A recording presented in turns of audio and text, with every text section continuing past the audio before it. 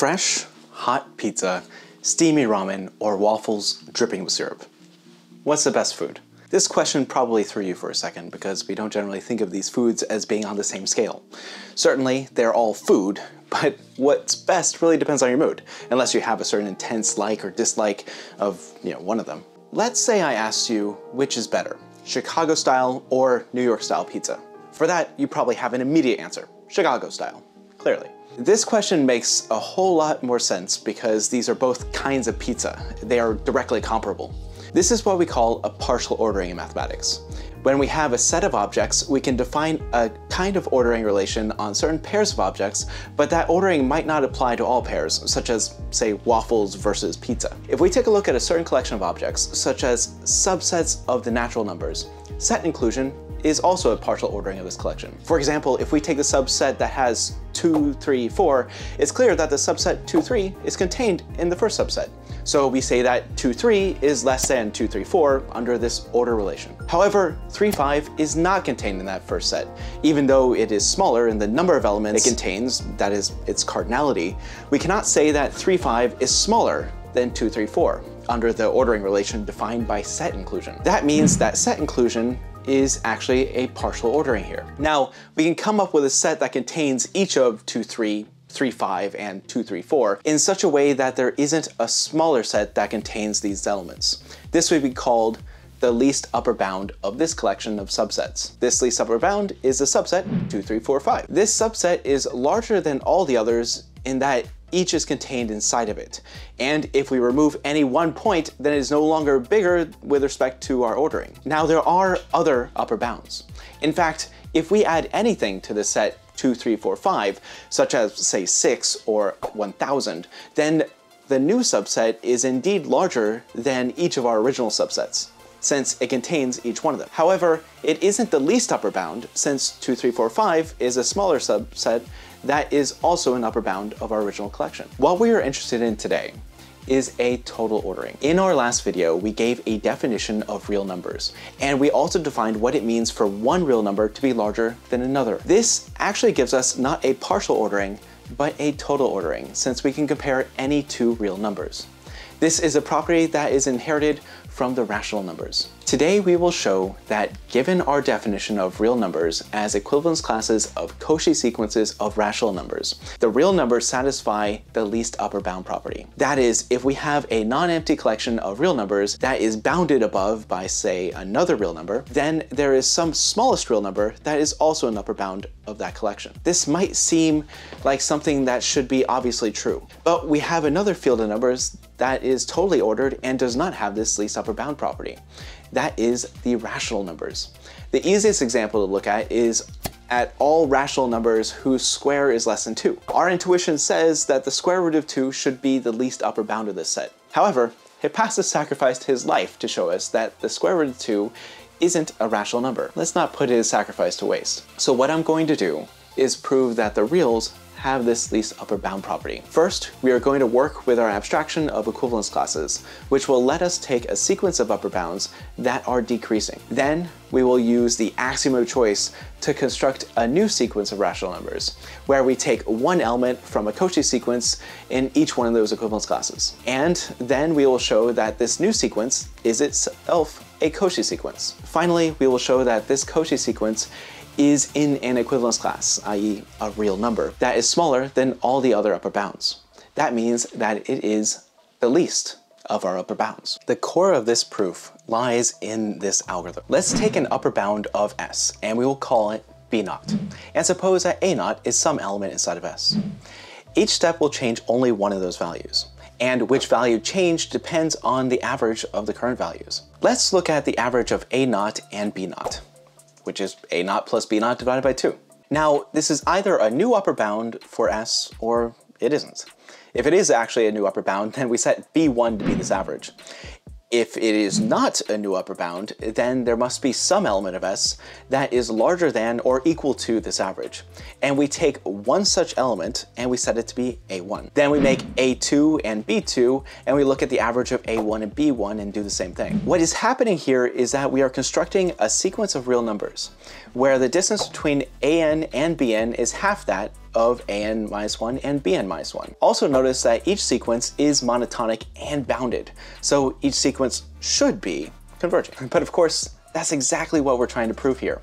In fact, each sequence converges to the least upper bound of S. Before we get into the details, let's see if this algorithm even works. And we will use it to find an approximation of the square root of 2, which should be about 1.4142. We earlier said that the set of all numbers whose square is less than 2 should have a least upper bound that is the square root of 2. Let's pick an upper bound for this set as, say, 2. And we start with 1 as a member of the set. That is, b0 is 2 and a0 is 1. Their average is 1.5, and the square of 1.5 is 2.25. Hence, it is a new upper bound for our set. That gives b1 as 1.5, and a1 stays the same as 1. Let's average these two as 1.25. Now, the square of 1.25 is less than 2, so we find a member of A that is greater than or equal to 1.25.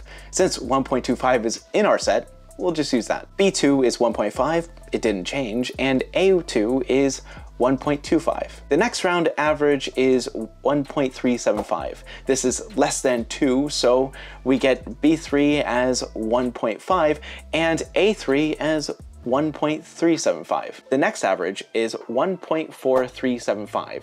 The square of this is bigger than 2, so it's an upper bound, and we replace b this time.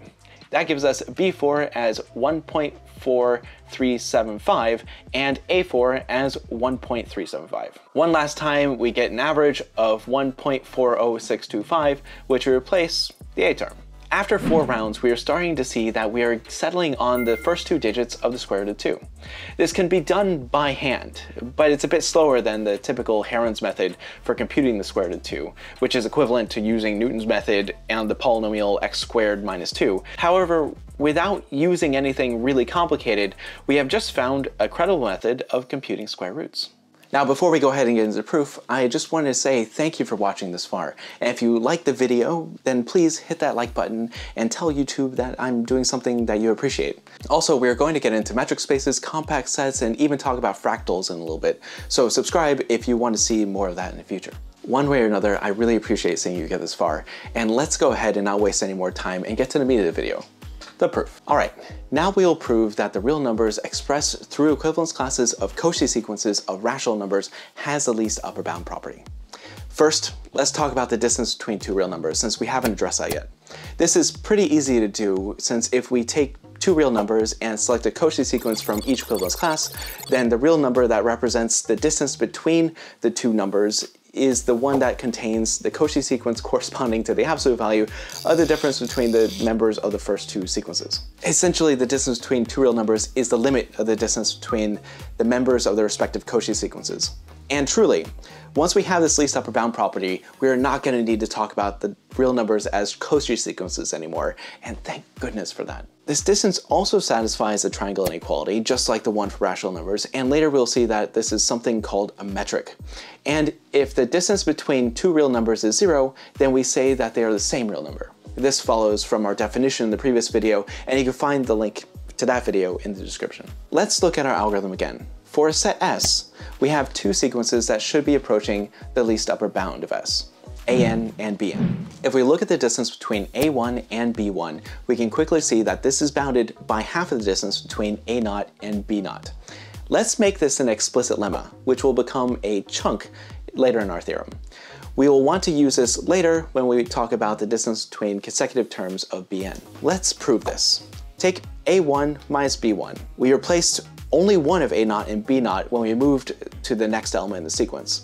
And these were replaced with either the average of a0 and b0 in the case that the average is an upper bound, which would then simplify to say this, or we replaced a0 with something bigger than the average, but less than b0, since the a terms are always in S. In that case, we see that replacing a1 with the average of a0 and b0 gives us a quantity that is even bigger than the difference between a1 and b1, and then we can simplify to this. Thus, the distance between a1 and b1 is less than or equal to half the distance between a0 and b0. We can continue to see that the distance between an and bn is less than or equal to 1/2 to the nth power times the distance between a0 and b0, and that will become very useful later. Now for the least upper bound property, we are going to look at the sequence Bn that should be decreasing monotonically to our least upper bound.